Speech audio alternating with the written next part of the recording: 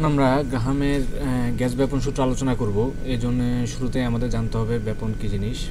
ব্যাপন হচ্ছে একটি স্থানে কোনো কঠিন তরল বা গ্যাসীয় বস্তুর স্বতঃস্ফূর্ত এবং সমভাবে ব্যাপৃত হওয়ার পরিব্যাপ্ত হওয়ার প্রক্রিয়া। এটা একটু ব্যাখ্যা করার প্রয়োজন। যেমন আমি এখানে একটি গ্যাস চেম্বার নিলাম। এই গ্যাস চেম্বারে আমি ভিতরে কিছু অণু নিলাম। এগুলো হচ্ছে গ্যাসের অণু, অর্থাৎ একটা গ্যাসীয় পদার্থ নিলাম। এখন এই গ্যাসীয় অণুগুলো সর্বদাই ইতস্তত ভ্রমণশীল, অর্থাৎ যে একটি অণু বিভিন্ন দিকে ছুটছে। যেমন এই অণুটি এদিকে, এই অণুটি এদিকে, এই অণুটি এক একটি অণু এক এক দিকে ছুটছে বিভিন্ন সময়। কারণ প্রত্যেকটি অণুর একটা নির্দিষ্ট টেম্পারেচারে প্রত্যেকটি অণুর একটা নির্দিষ্ট গতিশক্তি থাকে। আমরা যত টেম্পারেচার বাড়াবো তত সেই বস্তুর গতিশক্তি বাড়তে থাকবে। তো আমরা ধরে নিলাম একটা নির্দিষ্ট তাপমাত্রায় এই অণুগুলোর বিভিন্ন একটা নির্দিষ্ট গতিশক্তি আছে, এবং প্রত্যেকটি অণুর গতিশক্তি এক না। তবে গড়ে আমরা যদি টেম্পারেচার বাড়াই তাহলে গড়ে প্রত্যেকটি অণুর গতিশক্তি বৃদ্ধি পায়, এবং তাদের গড় গতিশক্তি তাপমাত্রা বৃদ্ধির সাথে সাথে বৃদ্ধি পায়, এবং বিভিন্ন অণুর গতিশক্তি বিভিন্ন থাকে। তো এই গতিশক্তি নিয়ে আমরা সামনে বিস্তারিত আলোচনা করব। তো তার আগে আমরা এই অণুগুলোর গতি দেখি। তাহলে এখন এই অণুগুলো যদি এভাবে ইতস্তত ভ্রমণ করতে থাকে, তাহলে এদের মধ্যে যা ঘটতে পারে তা হচ্ছে বিভিন্ন অণুর মধ্যে প্রতিনিয়ত সংঘর্ষ ঘটছে। যেমন এই অণুটি যখন এদিকে যাবে, এই অণুটি যখন এখানে আসবে, তখন এদের মধ্যে এই জায়গাটায় একটা সংঘর্ষ তৈরি হতে পারে। আবার এই অণুটি যদি এদিকে যায়, এই অণুটি যদি এদিকে যায়, তাহলে এদের মধ্যে এই পর্যায়ে গিয়ে একটা সংঘর্ষ হতে পারে। একইভাবে শুধু অণু এবং অণুর মধ্যে নয়, গ্যাসের অণুর মধ্যে নয়, অণুর সাথে অণু চলতে চলতে একসময় পাত্রের গায়ে তার ধাক্কা লাগবে। এই অণুটির এদিকে ধাক্কা লাগবে, এবং ধাক্কা লাগার ফলে সে এখানে একটি এখানে সংঘর্ষের পরে সে আবার উল্টো দিকে ফেরত চলে আসবে। সংঘর্ষের ফলে এটা অনেকটা প্রতিফলনের মতো। ধাক্কার ফলে একটা বিপরীত ধাক্কা যেহেতু আসবে, সেহেতু সে এবং প্রথম ধাক্কার পরে সে আবার অন্য কোনো অণুর সাথে সংঘর্ষে জড়াতে পারে। এভাবে সে ক্রমান্বয়ে বিভিন্ন রকমের ধাক্কার ফলে বিভিন্ন দিকে সে ছুটতে থাকবে। এখন আমি যদি শুধুমাত্র একটি অণুর আমি গতিপথ, তার গতিপথ পর্যবেক্ষণ করি, তাহলে দেখব যে এই একটি অণু চলার পথে তার বিভিন্নভাবে তার গতি পরিবর্তিত হতে পারে। এখান থেকে এখানে আসতে পারে, এখান থেকে এখানে দিতে পারে, এখান থেকে এখানে, এখান থেকে এখানে, এখান থেকে এখানে একটি সংঘর্ষের ফলে ধরে নেই যে সে এদিকে চলে গেল, এখান থেকে পাত্রের গায়ে চলে গেল, মাঝখানে আর কোনো অণুর সাথে ধাক্কা লাগলো না, এখান থেকে এখানে, এখান থেকে এখানে, এভাবে বিভিন্ন দিকে সে ছোটাছুটি করবে। এবং এই ছোটাছুটি স্বতঃস্ফূর্ত, অর্থাৎ কোনোভাবে আমরা এখানে অতিরিক্ত চাপ প্রয়োগ করব না, কিংবা আমরা এমনও করতে পারি, আমরা হয়তো এখানে চৌম্বক শক্তি প্রয়োগ করলাম। চৌম্বক শক্তি প্রয়োগের ফলে তার একটা নির্দিষ্ট দিকে সে ছুটলো, কিংবা আমরা এখানে ইলেকট্রিসিটি প্রয়োগ করতে পারি। একটা পজিটিভ এবং একটা নেগেটিভ যদি আমরা এখানে যুক্ত করি, তাহলে অণুগুলোর গতি প্রকৃতি পরিবর্তিত হয়ে যেতে পারে। তো আমরা এরকম কোনো বাহ্যিক কোনো বল প্রয়োগ না করে আমরা এটাকে যদি এভাবে স্থির রেখে দেই, তাহলে অণু বিভিন্ন দিকে এভাবে ছোটাছুটি করবে, এবং এই বস্তুর এই স্বতঃস্ফূর্ত এবং সমভাবে পরিব্যাপ্ত হওয়ার প্রক্রিয়াকে এখন সমভাবে বলতে যেটা বুঝি, আমরা যদি অনেক এখানে যেহেতু কোটি কোটি অণু থাকে, আমরা দেখা যায় যে অণুগুলোর গড় ছোটাছুটির পরিমাণ একটা নির্দিষ্ট পর্যায়ে থাকে, সেটাকে আমরা সমভাবে বলতে পারি। সেটা আমরা পরে ব্যাখ্যা করব। তাহলে এই অণুর এই গতিটাকেই বলা হচ্ছে ব্যাপন। এখন আমরা যদি এখানে বদ্ধ চেম্বার না নিয়ে একটা খোলা চেম্বার নেই, একটা খোলা চেম্বার নিলাম এবং এর মধ্যে আমি কিছু অণু নিলাম গ্যাসের। তাহলে যেহেতু এদের একটি স্বাধীন গতি আছে, সেই গতির কারণে তারা বিভিন্ন দিকে আমরা আগে যেমন দেখেছি ব্যাপৃত হতে থাকবে এবং এক পর্যায়ে বিভিন্ন দিকে ধাক্কার ফলে তার এক পর্যায়ে সে এই গ্যাসের চেম্বার থেকে সে বের হয়ে যাবে। যেমন এই অণুটি এদিকে আসবে, তারপরে এদিকে আসতে পারে, তারপরে এখানে সংঘর্ষিত হওয়ার পরে এখানে যেতে পারে, এভাবে এখানে ধাক্কা লাগতে পারে এবং এক পর্যায়ে যখন সেই খোলা মুক্তি পাবে তখন এখান দিয়ে সে বের হয়ে চলে যাবে। এবং এই স্বতঃস্ফূর্ত গমন প্রক্রিয়াটি হচ্ছে ব্যাপন। এখন আরেকটি টার্ম, এটা আমরা ব্যাপনের জন্য প্রায় ব্যবহার করি। এখানে একটা জিনিস মনে রাখতে হবে যে আমরা এখানে বাহ্যিক কোনো বল প্রয়োগ করিনি বা প্রেসার বা অন্য কোনো কিছু প্রয়োগ করে এদেরকে একদিকে চলতে বাধ্য করিনি। এদের স্বতঃস্ফূর্ত যেই গতি আছে সেই গতিতেই এরা একসময় এই পাত্র থেকে তাদের বিভিন্ন দিকে সংঘর্ষের ফলে শেষ পর্যায়ে যেহেতু এই পাত্রের এই দিকটা এসে এদের আর কোনো সংঘর্ষের জায়গা থাকবে না, তখন এখানে এরা ছুটে এদিক থেকে বেরিয়ে চলে যাবে। এখন আরেক ধরনের ব্যাপন আছে যেটাকে আমরা অনুব্যাপন বলতে পারি। অনুব্যাপন হচ্ছে এখানে একটি চিত্র দেখা যাচ্ছে। এই চিত্রে একটি চেম্বারকে দুই ভাগ করে মাঝখানে একটি সরু ছিদ্র করা হয়েছে এবং দুই ভাগের এক ভাগে বেশ কিছু গ্যাসের অণু আছে। এখন এই পাশে যেহেতু গ্যাসের অণু আছে এবং এই পাশে গ্যাসের অণু নেই, ফলে এখানে গ্যাসের চাপ থাকবে এবং এই পাশে গ্যাসের কোনো চাপ থাকবে না, ফলে গ্যাসের একটা প্রবণতা থাকবে যে সে এই ছিদ্রপথে বেরিয়ে এই পাশে চলে আসার। এখানে যেহেতু অতিরিক্ত চাপ এবং তাকে অনেকটা বাধ্য করা হচ্ছে যে সে এই চাপের ফলে এখানে অপেক্ষাকৃত অধিক চাপের এলাকা থেকে কম চাপের এলাকায় তাকে প্রেরণ করা হচ্ছে। এটাকে আমরা অনুব্যাপন কিংবা নিঃসরণ বলে থাকি এবং এটাকে আমরা নিঃসরণ বা অনুব্যাপন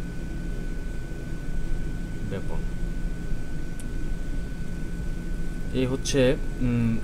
এখন তাহলে আমরা এখান থেকে ব্যাপন এবং অনুব্যাপনের পার্থক্য বুঝতে পারছি। অর্থাৎ ব্যাপন হচ্ছে যেটা স্বতঃস্ফূর্তভাবে সে যাতায়াত করবে এবং কোনো খোলা মুখ পেলে সে সংঘর্ষে লিপ্ত হতে হতে একসময় খোলা মুখ দিয়ে বেরিয়ে চলে যেতে পারে, সেটা হচ্ছে ব্যাপন। আর চাপ প্রয়োগে যদি কোনো সরু ছিদ্র পথে অণুগুলোকে আমরা বের হয়ে যেতে বাধ্য করি, সেটা হচ্ছে নিঃসরণ বা অনুব্যাপন। বিজ্ঞানী টমাস গ্রাহাম ব্যাপন এবং নিঃসরণ হারের উপর বিভিন্ন পরীক্ষা নিরীক্ষা করেছেন এবং তিনি পরীক্ষা নিরীক্ষা করে দেখেছেন যে অণু যত ভারী হবে তার ব্যাপন হার তত কম হবে। অর্থাৎ আমি যদি দুটি অণু, একটি ধরে নেই হাইড্রোজেন অণু, একটি হচ্ছে হাইড্রোজেন অণু এবং অপরটি হচ্ছে অক্সিজেন অণু। এটি হাইড্রোজেন অণু হচ্ছে অক্সিজেন অণু আকৃতিতে এবং ভরে বড় হবে এবং তিনি দেখেছেন যে হাইড্রোজেন অণু যত সহজে ব্যাপৃত হয়, অক্সিজেন অণু ভারী বলে তত সহজে ব্যাপৃত হতে পারে না। অর্থাৎ একটা নির্দিষ্ট তাপমাত্রায় হাইড্রোজেন অণুর ভর কম তথা তার ঘনত্বও কম, সেই কারণে সে সহজে ব্যাপৃত হতে পারে এবং অক্সিজেন অণুর ভর বেশি এবং ঘনত্ব বেশি এবং সে তত সহজে ব্যাপৃত হতে পারে না। অর্থাৎ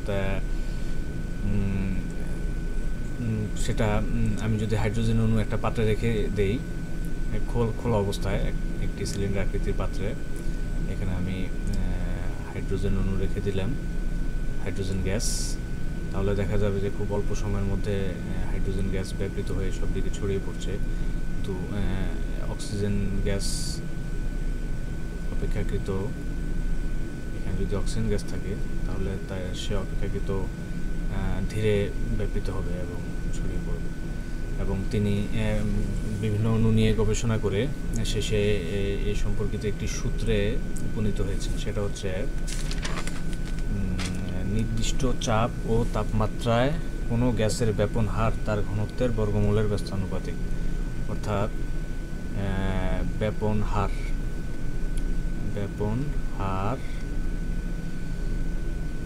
ঘনত্বের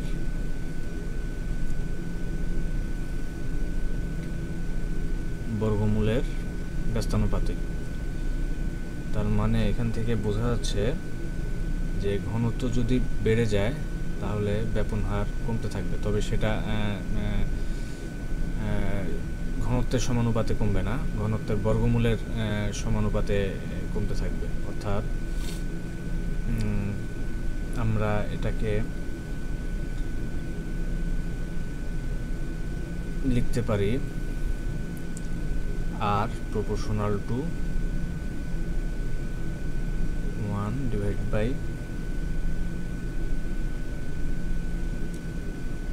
over of D। এখানে D কে ঘনত্ব দিয়ে প্রকাশ করা হয়, আর R কে ব্যাপন হার দিয়ে ব্যাপন হার প্রকাশ করা হয়। এখন ব্যাপন হার বলতে কি বুঝি আমরা? ব্যাপন হার বলতে এটা বুঝতে পারি, আমি যদি এখানে একটি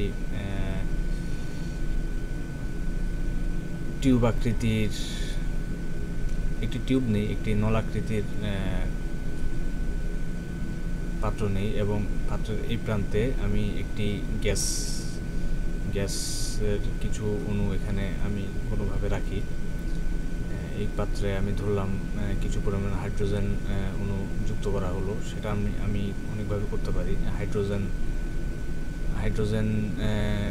হাইড্রোজেন যুক্ত তুলা বা অন্য কোনোভাবে আমি সে হাইড্রোজেন এখানে রাখতে পারি। তাহলে এই টিউব বরাবর এই পাশ যদি আমি বন্ধ করে দিই তাহলে হাইড্রোজেন অণুগুলোর ব্যাপৃত হওয়ার একমাত্র পথ থাকবে এটি।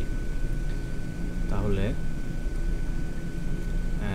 সে একক সময়ে যে পরিমাণ সে পথ অতিক্রম করবে সেটাকে আমি ব্যাপন হার বলবো। আমরা জানি যে সময় সাপেক্ষে বা অন্য কোনো কিছু সাপেক্ষে কোনো কিছুর পরিবর্তনকে তার হার বা রেট বলা হয়। তো আমরা ব্যাপন হার তাহলে এখান থেকে পাচ্ছি, এটাকে আমরা বেগ দিয়েও প্রকাশ করতে পারি। তাহলে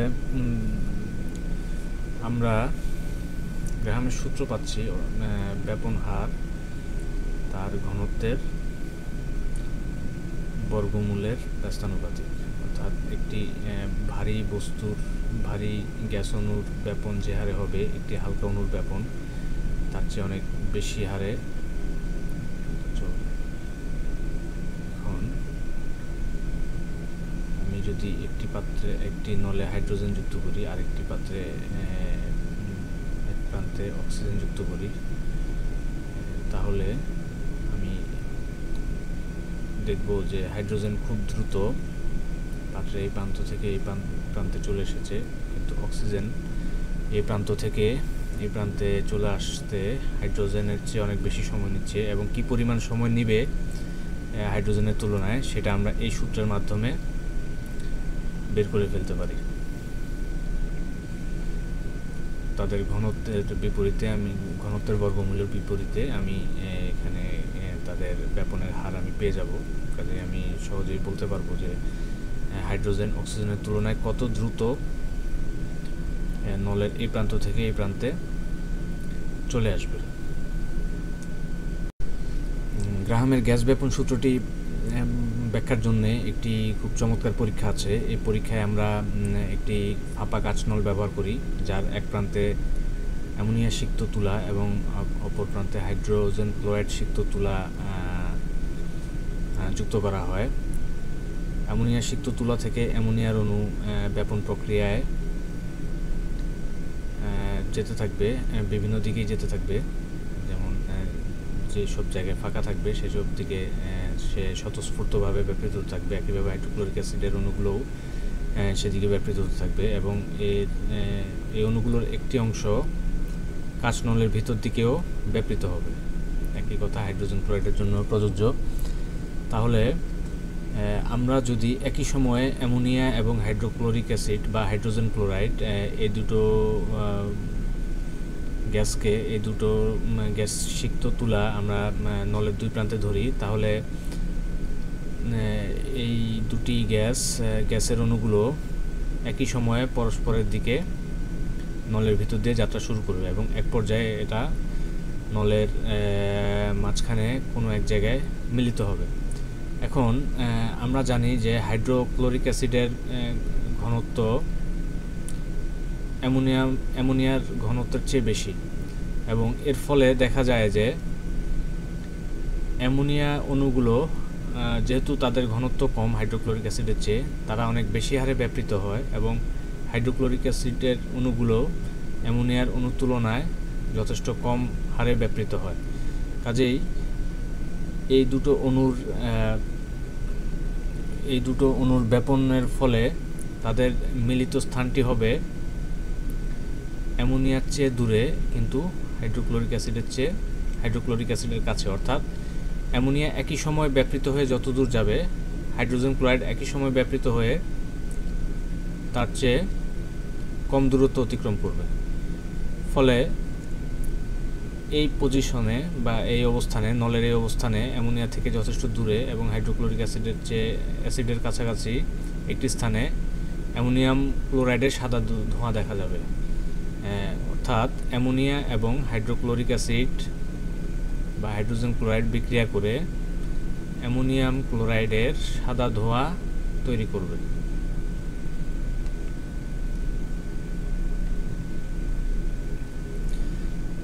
সাধারণ অবস্থায় অ্যামোনিয়ার অণুগুলো দৃশ্যমান হয় না এবং হাইড্রোক্লোরিক অ্যাসিডের অণুগুলো দৃশ্যমান হয় না, কিন্তু এরা যখন পরস্পরের দিকে রওনা দিয়ে একত্রে মিলিত হয় তখন এদের বিক্রিয়ায় অ্যামোনিয়া এবং হাইড্রোক্লোরিক অ্যাসিড মিলে অ্যামোনিয়াম ক্লোরাইড তৈরি হয়, যার ফলে সাদা ধোঁয়া উৎপন্ন হয়। সেই সাদা ধোঁয়ার উপস্থিতিতে আমরা বুঝতে পারি যে অ্যামোনিয়া এবং হাইড্রোক্লোরিক অ্যাসিড এই পজিশনে এসে মিলিত হয়েছে। এর ফলে আমরা একই সময়ে অ্যামোনিয়া এবং হাইড্রোক্লোরিক অ্যাসিডের ব্যাপন হার বের করতে পারি। আমরা যদি টি সেকেন্ডে অ্যামোনিয়া যদি S1 দূরত্ব অতিক্রম করে এবং হাইড্রোক্লোরিক অ্যাসিড যদি S2 দূরত্ব অতিক্রম করে এবং সময় যদি t হয়, আমি অ্যামোনিয়ার ব্যাপন হার লিখতে পারি R1 সমান S1 বাই T1 এবং R2 সমান S2 বাই T1 হবে না, কারণ একই সময়ে আমি দুটাই টি ধরতে পারি। এভাবে আমি দূরত্বের পরিমাপ থেকে, যেহেতু টি একই, আমি আর সমানুপাতিক দূরত্ব ধরতে পারি। অর্থাৎ আমি দূরত্ব মেপেই আমি ব্যাপন হার তুলনা করতে পারি অ্যামোনিয়া এবং হাইড্রোক্লোরিক অ্যাসিডের। যেমন অ্যামোনিয়া যদি একই সময়ে 15 সেন্টিমিটার অতিক্রম করে এবং হাইড্রোক্লোরিক অ্যাসিড যদি 5 সেন্টিমিটার অতিক্রম করে, তাহলে আমি বলতে পারি যে অ্যামোনিয়ার ব্যাপন হার হাইড্রোক্লোরিক অ্যাসিডের ব্যাপন হারের চেয়ে 3 গুণ বেশি। এখন আমরা এই অ্যামোনিয়া এবং হাইড্রোক্লোরিক অ্যাসিডের ব্যাপন হার গাণিতিকভাবে প্রয়োগ করব। আমরা ধরে নেই অ্যামোনিয়ার ব্যাপন হার R1 এবং হাইড্রোক্লোরিক অ্যাসিডের ব্যাপন হার কিংবা হাইড্রোজেন ক্লোরাইডের ব্যাপন হার R2 এবং একই সাথে এদের অ্যামোনিয়ার ঘনত্ব D1 এবং হাইড্রোক্লোরিক অ্যাসিডের ঘনত্ব D2। তাহলে গ্রাহামের গ্যাস ব্যাপন সূত্র থেকে আমরা জানি D সমানুপাতিক 1/√, R সমানুপাতিক 1/√D। এখান থেকে আমরা লিখতে পারি একটা সমানুপাতিক ধ্রুবক নিয়ে লিখতে পারি R সমান KD। এখন আমি এই সূত্রটি, যেহেতু একই তাপমাত্রা এবং একই চাপে আমরা দুটি গ্যাসেরই ব্যাপন হার হিসেব করছি, আমি দুই ক্ষেত্রেই একই পরিমাণ সমানুপাতিক ধ্রুবক পাবো। সেক্ষেত্রে আমি দুটি গ্যাসের জন্য লিখতে পারি R1 সমান দুঃখিত, √d1 এবং R2 সমান কে √d2, অর্থাৎ অ্যামোনিয়ার ব্যাপন হার অ্যামোনিয়ার ঘনত্বের বর্গমূলের ব্যস্তানুপাতিক এবং হাইড্রোক্লোরিক অ্যাসিডের ব্যাপন হার হাইড্রোক্লোরিক অ্যাসিডের ঘনত্বের বর্গের ব্যস্তানুপাতিক। এই সমীকরণ থেকে আমি লিখতে পারি কে সমান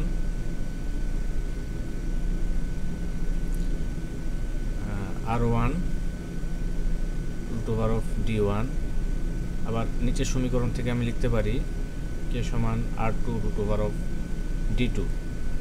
তাহলে আমি এই দুটি সমীকরণ, দুটি কে সমান, এই ডান পাশ এবং বাম পাশ আমি সমান, যেহেতু দুটাই কে, আমি এই দুটি সমীকরণ ব্যবহার করে লিখতে পারি R1 √d1 সমান R2 √d2 বা R1 divide by R2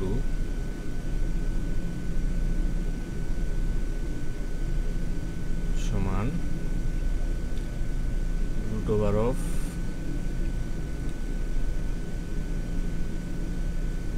√d2, আলাদাভাবে লিখি শুরুতে, √d2 ডিভাইড বাই √d1, অর্থাৎ আমি শেষ পর্যন্ত পাই R1 ডিভাইড বাই R2 সমান √d1 ডিভাইড বাই d2। এই সূত্রটি ব্যবহার করে আমি যে কোনো গ্যাসের ঘনত্ব জানা থাকলে আমি তার ব্যাপন হার বের করতে পারি, কিংবা আমি যদি ব্যাপন হার পরীক্ষা করে বের করি তাহলে আমি যে কোনো গ্যাসের ঘনত্ব গ্রাহামের গ্যাস ব্যাপন সূত্র থেকে আমি বের করতে পারব। গ্রাহামের গ্যাস ব্যাপন সূত্রটির সাহায্যে আমরা খুব সহজেই যে কোনো গ্যাসের আণবিক ভর বের করতে পারি। এই জন্য আমরা প্রথমে দুটি সিরিঞ্জে দুটি গ্যাস নেব। যেমন এটা একটি সিরিঞ্জ, এখানে একটি পিস্টন যুক্ত থাকবে এবং একই সমান আরেকটি সিরিঞ্জ আমি এর পাশাপাশি নিলাম। এখন এখানে একটি জানা আণবিক ভর বিশিষ্ট গ্যাস, যেমন আমি এখানে অক্সিজেন নিতে পারি। অক্সিজেন যদি নেই, আমরা অক্সিজেনের আণবিক ভর জানি, সেটা হচ্ছে 32। কিন্তু আমরা যদি এখানে হাইড্রোজেন নিতে পারি, হাইড্রোজেনের আণবিক ভর হচ্ছে 2 এর একটু বেশি, 2.016 এর কাছাকাছি। তাহলে এখানে আমরা এমন একটি গ্যাস নিলাম যে গ্যাসটি আমরা জানি না, বা যে গ্যাসের আণবিক ভর বের করতে পারি, এবং আণবিক ভর বের করার মাধ্যমে আমরা সেই গ্যাসটিকে শনাক্ত করতে পারি। তো আমি এই সিরিঞ্জের এই পাশে পিস্টনটিতে দুটি পিস্টনেই একই পরিমাণ চাপ প্রয়োগ করে আমি একটি নির্দিষ্ট আয়তনের সমান গ্যাস এখান থেকে আমি সংগ্রহ করব। ধরলাম সেই নির্দিষ্ট আয়তনটি ভি, অর্থাৎ যখন এখান থেকে ভি আয়তনের গ্যাস আমরা পাবো, তখন আমরা এই সিরিঞ্জটাকে বন্ধ করে দেব। একইভাবে এই গ্যাসের জন্য আমরা যখন ভি আয়তন পাবো, তখন আমরা এখানে চাপ প্রয়োগ বন্ধ করে দেব। ফলে আমরা যতক্ষণ এখানে চাপ প্রয়োগ করব, ততক্ষণ এখান থেকে গ্যাস নিঃসৃত হবে এবং আয়তন ভি হওয়ার পর্যন্ত আমরা এই গ্যাসকে নিঃসরণ করব। এখানে একটা কথা উল্লেখযোগ্য, সেটা হচ্ছে যে গ্রাহামের ব্যাপন সূত্রটি শুধু ব্যাপন নয়, নিঃসরণের ক্ষেত্রেও একইভাবে কাজ করে। আমরা জানি যে ব্যাপন এবং নিঃসরণের মধ্যে শুধু একটি পার্থক্য, সেটা হচ্ছে ব্যাপন স্বতঃস্ফূর্ত, অর্থাৎ আমি যদি একটা খোলা পাত্রে গ্যাস অণু রাখি, তাহলে সেটা স্বতঃস্ফূর্তভাবে ধীরে ধীরে চারদিকে ছড়িয়ে পড়বে, এটাই হচ্ছে ব্যাপন। আর অনুব্যাপনের ক্ষেত্রে আমি যেটা করতে পারি সেটা হচ্ছে একটি সরু ছিদ্রপথে আমি যদি চাপ প্রয়োগ করে কোনো গ্যাসকে নিঃসৃত হতে বাধ্য করি, সেটা হচ্ছে নিঃসরণ বা অনুব্যাপন। এখন নিঃসরণের সুবিধা হচ্ছে আমরা অল্প সময়ে অনেক গ্যাস অণু এদিক দিয়ে আমরা প্রবাহিত করতে পারি, কিন্তু ব্যাপনের ক্ষেত্রে এই প্রক্রিয়াটি খুব ধীর। যেহেতু এখানে কোনো অতিরিক্ত চাপ প্রয়োগ করা হচ্ছে না, ফলে আমাদের একটি নির্দিষ্ট পরিমাণ গ্যাসের অণু পেতে অনেক দীর্ঘ সময় অপেক্ষা করতে হবে। সে কারণে আমরা এই পরীক্ষাটির জন্য নিঃসরণের আশ্রয় নিয়ে করতে পারি, যেন আমরা দ্রুত পরীক্ষাটি করতে পারি এবং গ্যাসের একটি নির্দিষ্ট আয়তন আমরা সংগ্রহ করতে পারি। তাহলে এখান থেকে আমি যখন ভি আয়তনের গ্যাস সংগ্রহ করব, আমি ধরলাম যে প্রথম গ্যাসের জন্য সময় লাগে T1 এবং দ্বিতীয় গ্যাসের জন্য সময় লাগে T2। এখন প্রথম গ্যাসটিতে ভি আয়তন সংগ্রহ করার জন্য T1 সময় লাগে এবং দ্বিতীয় গ্যাসটিতে একই আয়তন সংগ্রহ করার জন্য T2 সময় লাগে। তাহলে আমি ব্যাপনের হার, প্রথম গ্যাসের জন্য ব্যাপনের হার লিখতে পারি R1 সমান V/T1 এবং দ্বিতীয় গ্যাসের জন্য আমি লিখতে পারি R2 সমান V/T2। এখানে আমি ভি পরীক্ষার মাধ্যমে বের করব, T1ও আমি পরীক্ষার মাধ্যমে বের করব, অর্থাৎ এই আয়তন এবং সময় আমরা পরীক্ষার মাধ্যমে খুব সহজে এই মানগুলো আমরা পেয়ে যাব, অর্থাৎ আমাদের R1 এবং R2 এর মান জানা থাকবে। এখন গ্রাহামের গ্যাস আয়তন সূত্রটি আমরা লিখি, গ্রাহামের গ্যাস ব্যাপন সূত্রটি লিখি।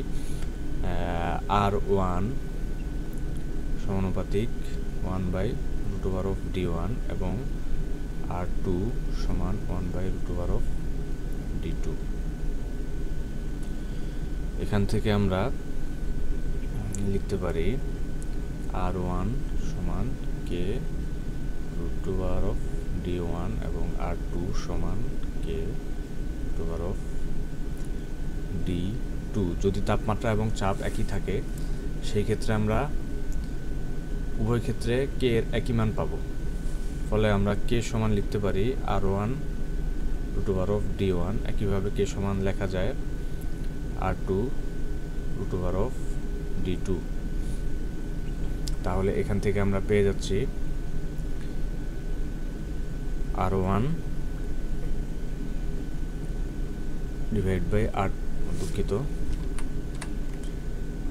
R1/R2 সমান √D2/D1। এখন আমরা ঘনত্ব সমান লিখতে পারি ভর বাই আয়তন। এই ক্ষেত্রে আমরা আণবিক ভর হিসেবে লিখব আণবিক ভর ডিভাইড বাই আয়তন। তাহলে আমরা প্রথম গ্যাসের জন্য D1 সমান পাই M1/V, দ্বিতীয় গ্যাসের জন্য পাবো D2 সমান M2/V। যেহেতু আমাদের V অপরিবর্তিত, আমরা দুই ক্ষেত্রেই একই পরিমাণ V পাবো।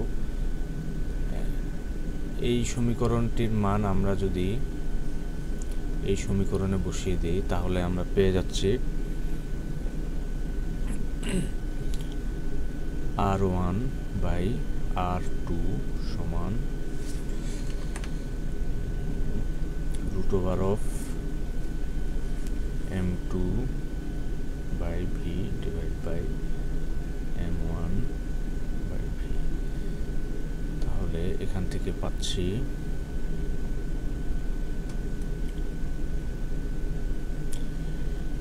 R1/R2 সমান √M2/M1। সহজে হিসাব করার জন্য আমরা এটাকে বর্গ করে লিখতে পারি M1/M2 সমান R1 square divide by R2 square, কিংবা M2 সমান M1 R2 square divide by